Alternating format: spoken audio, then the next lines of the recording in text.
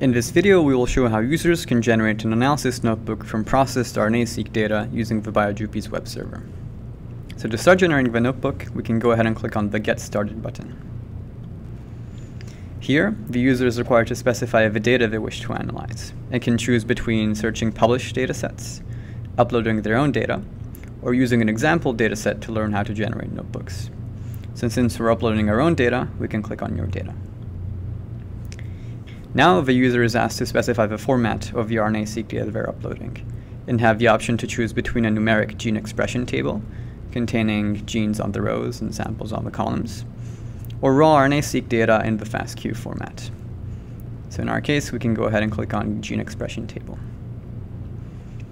Here, BioJupies provides a form that allows users to select RNA seq data files from their own file system and upload them to the web server for notebook generation.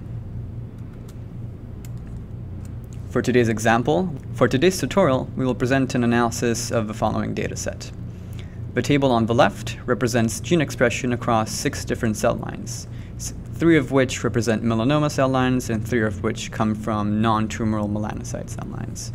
Samples are shown on columns, genes are shown on rows, and the values represent raw gene counts mapped using RNA sequencing. The table on the right shows some metadata describing the samples in the dataset, and specifically shows the stage of transformation of the cells, indicating that the first 3 samples come from primary cells and the remaining 3 are metastatic. And then the cell type, which indicates the first 3 are normal melanocytes and the remaining 3 are melanoma cell lines. So to get started generating the notebook, we can click on the input file and then upload the gene expression matrix. BioJupies will provide a preview of the dataset, again showing genes on the rows, samples on the columns, and raw gene counts as values. We can then click on Continue.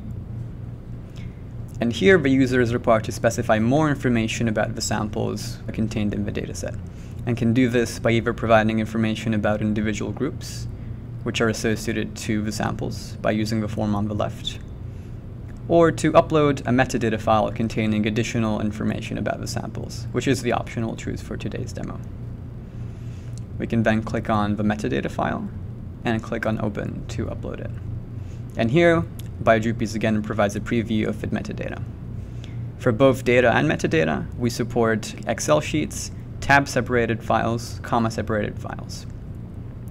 Once this step is complete, we can go ahead and click on Continue.